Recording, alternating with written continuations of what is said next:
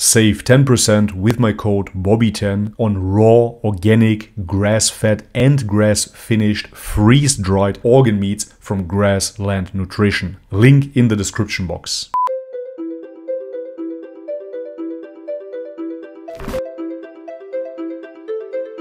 Alright guys, welcome back to the channel. If you're new, my name is Bobby. Guys, last week we reacted to the throne of Allah. Today we're going to react to the kingdom of Allah by a rational believer. For us Christians, the kingdom of God is above, but at the same time it is within as well. Therefore, I'm very curious to find out about the Islamic concept of the kingdom of God, the kingdom of Allah. Let's have a look.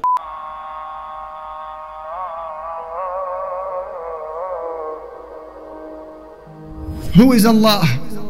We want to refresh our iman. We want to be attached to our Creator. We want to fear nobody but Him. We want to please none other than Him. So who is Allah? Come with me to Surah Al-Hadid, chapter 57 of the Quran, where Allah, He says, introducing Himself to us, لَهُ مُلْكُ السَّمَاوَاتِ وَالْأَرْضِ. He is Allah who has the kingdom of the heavens and the earth. يُحْيِي وَيُمِيتُ. He alone is the one who gives life and death. وَهُوَ عَلَى كُلِّ شَيْءٍ قَدِيرٌ. And He is able to do whatever He wishes. يُسَبِّحُ لَهُ مَا فِي السَّمَاوَاتِ وَالْأَرْضِ وَهُوَ الْعَزِيزُ الْحَكِيمُ. Everything in the heavens and the earth glorify Allah, and He is the most mighty, the most wise. He just said that everything glorifies Allah. When I read it in the Quran, I found it very, very beautiful that everything, even within nature, is glorifying God. It is just the human being that needs to be reminded of the glorification of God. Ya Allah, هل تعلم له سمية? Do you know anybody who shares even one of these characteristics with Allah? Who is Allah? Come with me to chapter 6 of the Quran, Surah Al-An'am. Allah says, وعنده مفاتيح الغيب وعنده مفاتيح الغيب لا يعلمها إلا هو. He has the keys to the unseen, no one knows them except Him. ويعلم ما في البر والبحر. And He knows everything that is on land and everything that is within the sea. I would absolutely agree with this. Only God is all-knowing. This is what made me question the Trinity in the first place. Because even Jesus, when He got asked about the last day, He said that nobody knows but the Father. Which of course implies an all-knowing God. مِّن وَرَقَةٍ إِلَّا يَعْلَمُهَا. And there isn't a single leaf that falls from any tree except that Allah has knowledge of it. Yes. وَلَا حَبَّةٍ فِي ظُلُمَاتِ الْأَرْضِ. And there isn't even a grain within the darknesses of the land.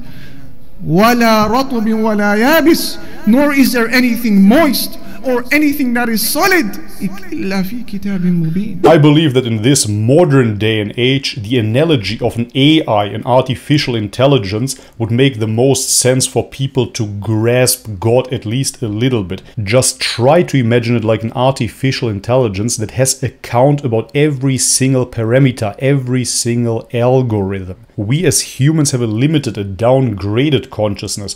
God is pure consciousness. He is the all-aware. Except that Allah has knowledge of it. It is written within a clear record. La ilaha illallah. We bring to your attention, dear brothers and sisters in Islam, the description of just one of Allah Almighty's creation. He is an angel, the chief of the angels, Angel Jibreel alayhi salatu wassalam. The Messenger sallallahu alayhi wasallam saw him in his true angelic form. Ahmad narrates in his Musnad that Abdullah ibn Mas'ud, the companion, he said, رأى رسول الله صلى الله عليه وسلم جبريل في صورته. رأى رسول الله صلى الله عليه وسلم جبريل على صورته له 600 جناح كل جناح منها قد سد الأفق يسقط من جناحه من التهاويل والدر والياقوت ما الله به عليم.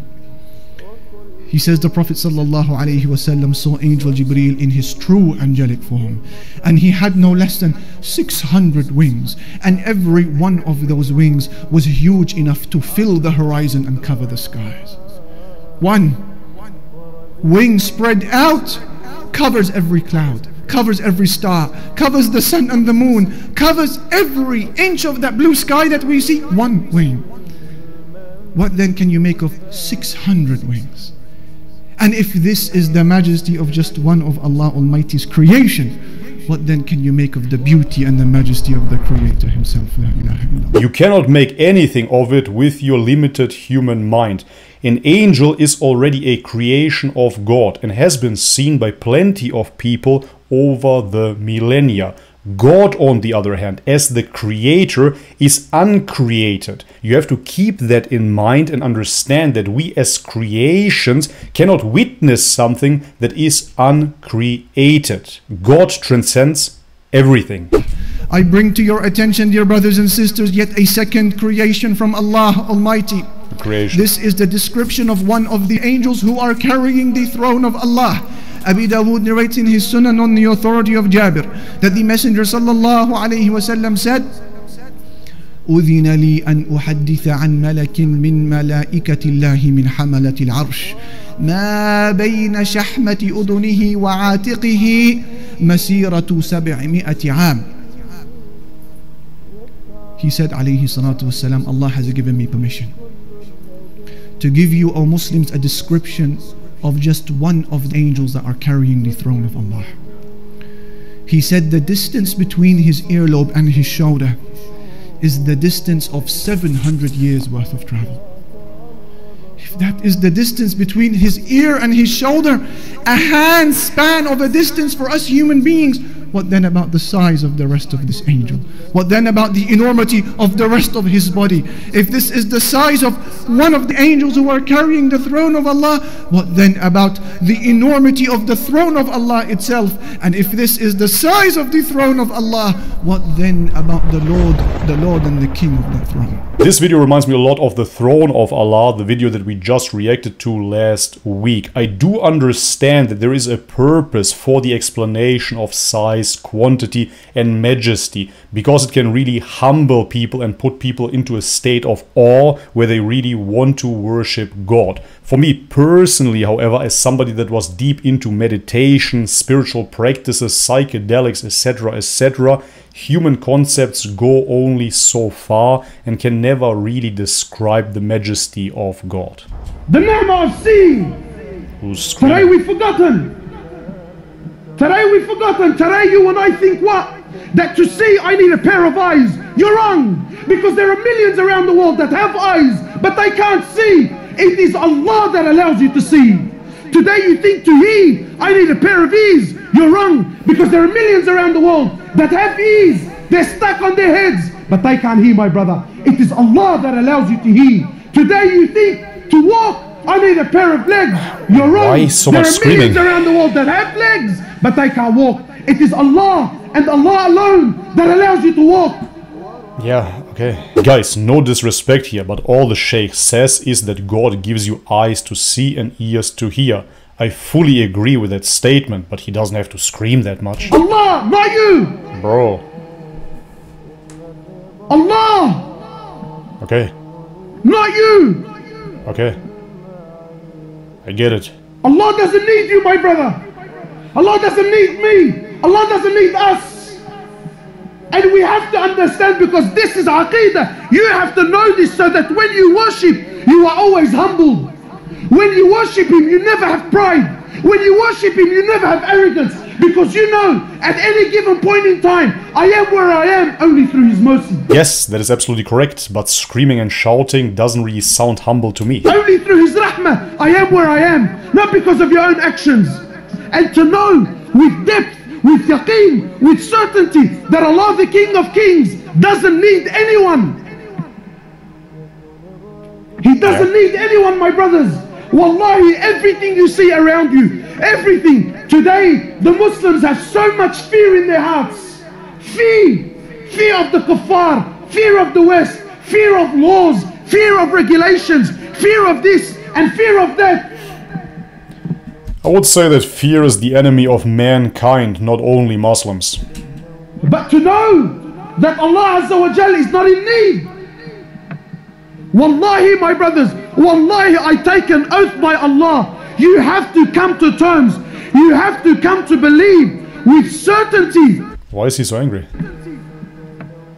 That every single human being who ever lived, whoever's living, and whoever is to come and live on this earth, Wallahi, every single human being, every single jinn, every single animal that walks on this earth, every single bird that takes the flight in the sky, every single fish that swims in the oceans of Allah Azza wa Jal, wallahi, every single land, every single country, wallahi, with all their governments and all their military force and all their might and all their science and all their money and all their know-how, all with the exception of none, every country, every tree, every grain of sand, every mountain, every river, every ocean, every ocean. Guys, by now you should know me, I always give you an honest reaction. I just feel screamed at the moment. Wallahi, every star, every sun, every moon, every single planet, every single angel, the billions and billions and billions of angels, all of them, with the exception of none, Mikael, Jibrail, Israfil, all, the first heaven, the second heaven, the third heaven, the fourth heaven, the fifth heaven, the sixth heaven, the seventh heaven, the ocean above it, the eight that carry the flag of Allah, the arch of Allah. Why are you so angry, man? All are dead. Nothing moves, nothing stops, nothing makes, nothing breaks, nothing gives, nothing takes, nothing rises, and nothing falls, nothing harms. This really reminds me of the speech of the Spartans in the movie 300. Give them nothing, but take from them everything. Yet again, I don't understand why he has to scream and shout when he talks about the supremacy of God. And nothing benefits. Should be a humbling experience. Allah. Okay, we got it. And until this yaqeen and faith is in your heart, that nothing, that everything is dead, everything, except Allah. Yeah, he is the ever-living, man. Allah doesn't need anything, anyone.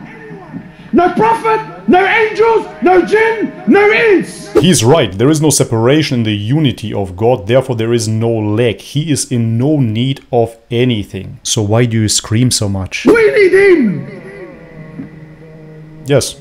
He's al-Hayyul Qayyum. He's the ever-living. True. So you might say, brother, I'm alive. What's so special about that? I'm living. Who would say but that? Your living is dependent on his existence. He's the first with no beginning. He's the last with no ending. He is Allah. He is Allah. Yeah. Al-Malik. He's the king. He's the king.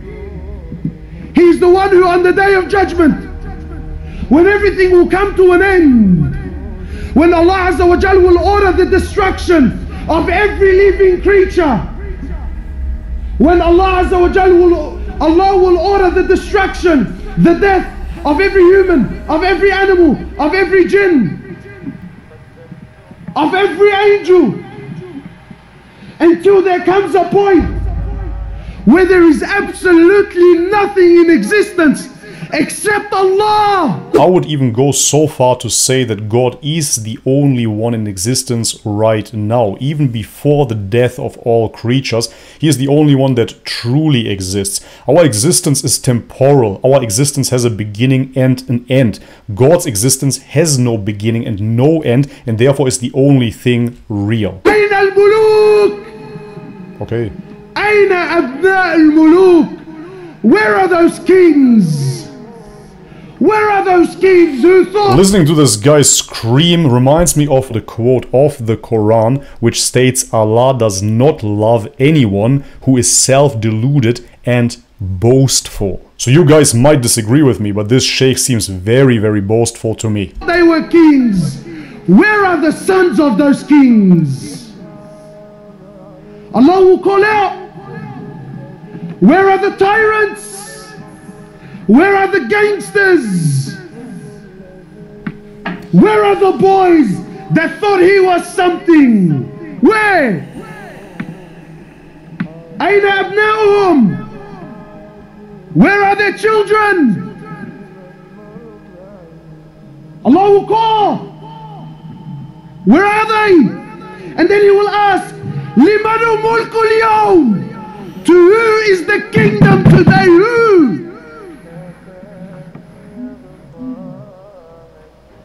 Very strange.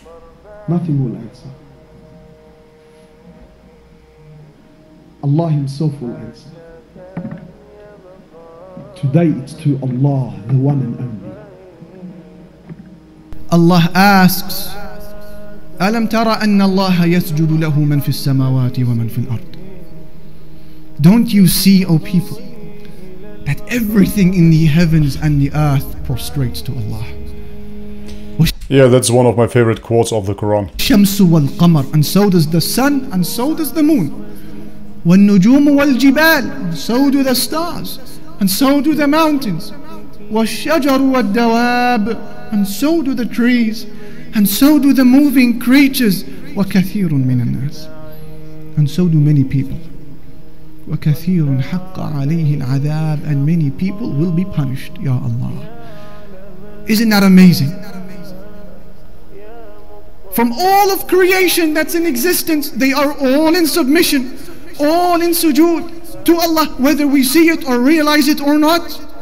And the only exception is a minority who happen to be from the weakest of all creation. He is man. Alright guys, and this is it for today's video. Unfortunately, the audio just cut off here. As I said in this video, from me you will always get honest reactions. This time Sheikh Muhammad Hoblos was too boastful, too aggressive, too loud for my personal taste. Ultimately, the things that he said about God were correct. God is independent, God is in no need of anything, He is self-sufficient. But I personally was expecting a description of the kingdom of God, and unfortunately in today's video I didn't get a sufficient explanation about that. Yet again, I have to say that I will continue with those videos if you guys want to watch them. Please comment below and let me know if there is a wish for me to continue my journey. However, full transparency here, reading the Quran in seclusion by myself was a much more mind-expanding experience than listening to those sheikhs on YouTube. So please let me know in the comment section if you want me to continue, and please post videos that I can react to. Thank you very much. Guys, if you liked the video, leave it a thumbs up. If you haven't subscribed already, guys, please do so. And if you want to support this channel, all the links are in the description box below. Thank you very much. As always, may God bless you all. Much love and peace.